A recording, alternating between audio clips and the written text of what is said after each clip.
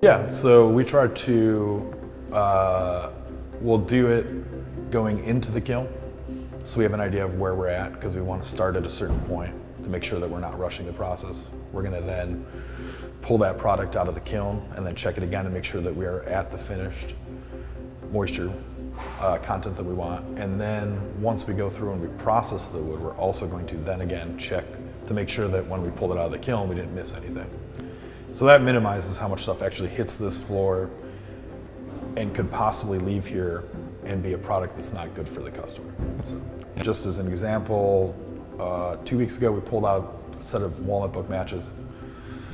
We checked it outside, looked great, brought it in, put it through the sander, checked it coming through the sander. It's about 4% higher than I would like it to be. So at that point, and that just happens, sometimes you need to remove some of the material to get a little closer. And at that point we had to re-sticker, put it back in the kiln, and then when it came back out, we checked it when it came out of the kiln and brought it back in. And even though we weren't processing again, we still checked it again before we put it out.